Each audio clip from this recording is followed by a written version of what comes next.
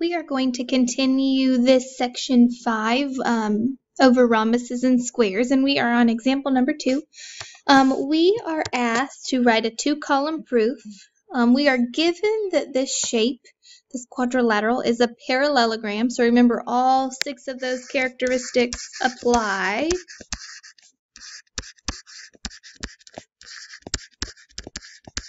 And I also know that angle 1 is congruent to angle 2. And I also know 2 is congruent to angle 6. We are asked to show that it is a rhombus. So we're first going to start out with that given information. And because it's a parallelogram, I know that LM is parallel to PN. And I also know, because it's a parallelogram, both sides are parallel. So PL is parallel to MN.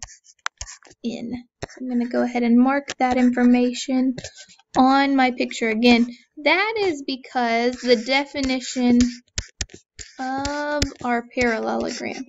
Remember the definition back in the first couple sections? All right, because it is a parallelogram, I have parallel lines. Now, those parallel lines, let's refer back to a couple of chapters ago. Remember, parallel lines give us some congruent angles. So because I have parallel lines, I know that angle 1 is congruent to angle 5. Notice that angle 1 and angle 5 are alternate interior angles. And I also know, using those same opposite angles, angle 2 is congruent to angle 6, all because of those parallel lines. So, alternate interior angles.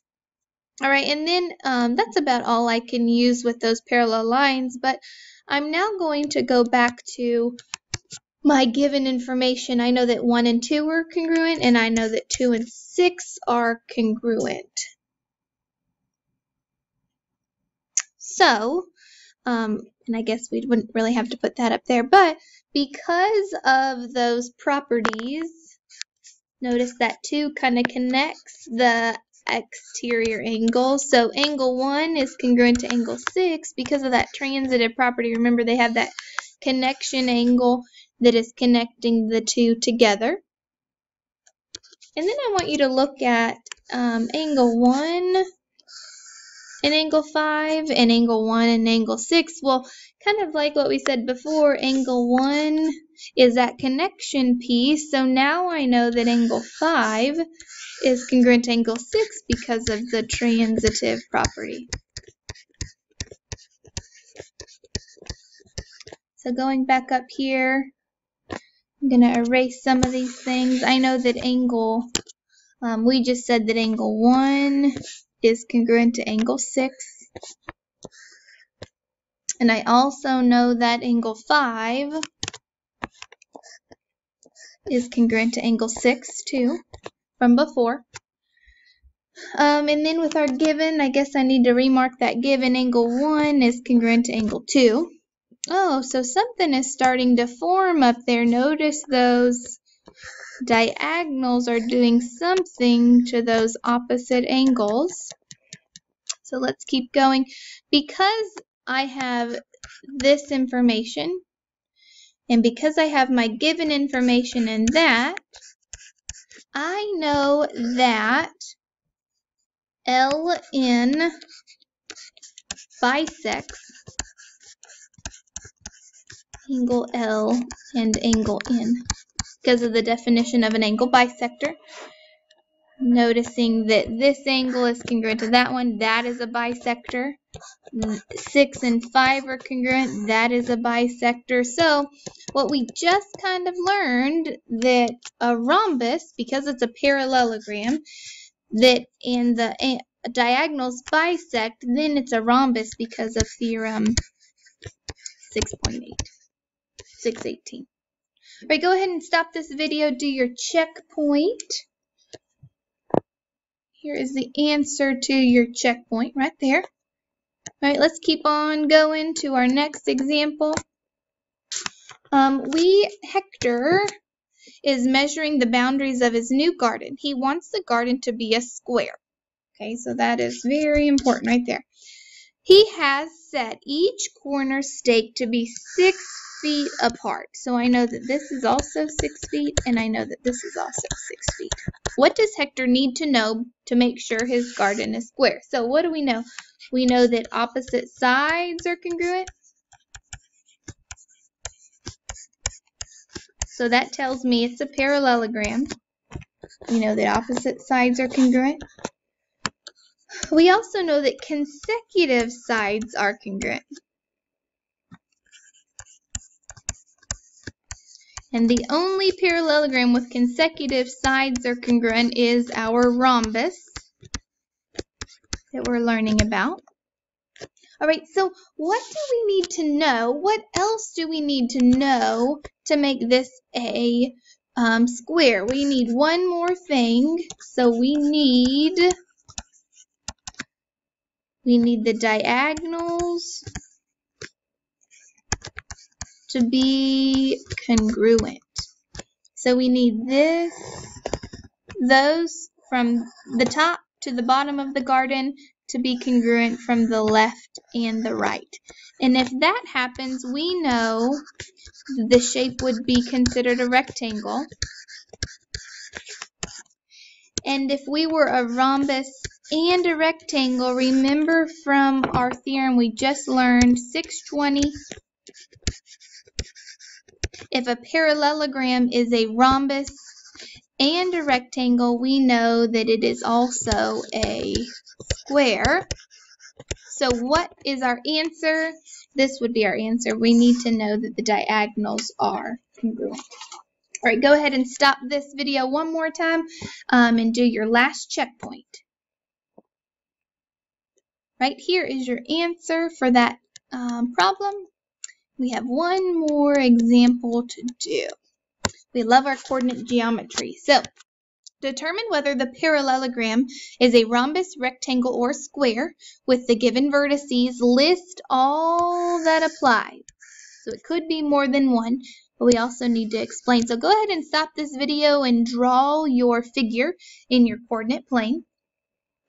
All right, so if the diagonals are perpendicular, I know that ABCD is either a rhombus or a square. It could be either one of those if I know that it's perpendicular. Remember, perpendicular, you use slope formula. We used that in the last bookwork. The diagonals of a rectangle are congruent. And to find congruent measures, we use the distance formula. Y'all love that. Well, what if they are both congruent and perpendicular? Well, congruent would mean rectangle.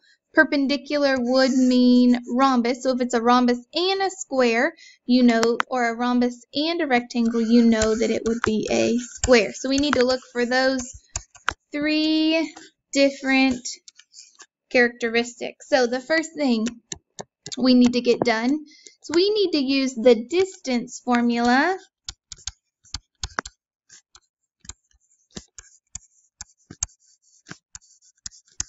to compare the lengths of the diagonals. Remember, the diagonals are the non-consecutive vertices. So we have 2 diagonals, so we need to do 2 distance formulas. So I wrote the distance formula over here. I want you to stop this video and I want you to find the distance of BD and AC. Go ahead and do that real quick. Right after doing the 2 distance formulas for my diagonals, I get square root of 34 and the square root of 34, which means they are congruent, which means we're on our way. We know that this shape is a rectangle because our segments are congruent. So we need to see if the diagonals are perpendicular. And to be perpendicular, remember, we need the opposite reciprocal. So the flip and change it sign, and we do that by solving with the slope formula. So here it is again. If we keep forgetting, I want you to stop this video. Go ahead and find the slope of BC and find the slope of AC. After doing the slope formula, if you compare the two, notice that this one, if I flip and change its sign, it actually is this slope over here. So we know that AC is perpendicular to BC. Since they're perpendicular, that make that right angle. So we know that this is also a rhombus because those diagonals are perpendicular. So our answer, A, B, C, D, is a, remember it said list all that apply, a rectangle, a rhombus, and because of our theorem, we know that it is also a square. And don't forget to explain. So our explanation, diagonals are perpendicular, which make that rhombus. Diagonals are congruent, which make a rectangle. And if it's both a rhombus and a rectangle, then it is also a square. All right, we are finished with this section, almost finished with chapter 6. I will see you later.